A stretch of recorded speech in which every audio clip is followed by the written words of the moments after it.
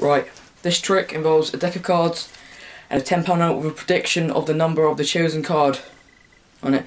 I've folded it up so you can't see it. Right, now, if I get the prediction wrong, I'm going to burn this £10 note. So now, what I'm going to do, I'm going to put the £10 note in my top pocket here so you can see it at all times. So now what I'm going to do, I'm just going to give the cards a shuffle, like this, look. So now the cards are nicely shuffled. I'm going to riffle through the cards like this. And we've cut to this card here. Place those cards down there.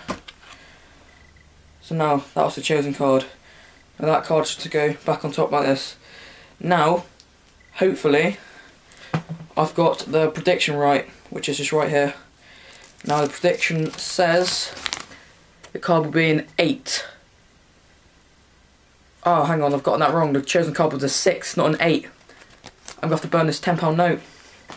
But actually, hang on, because I've got magic powers and all that, I'm just going to change this 8 to a 6. Just like that. Thanks for watching.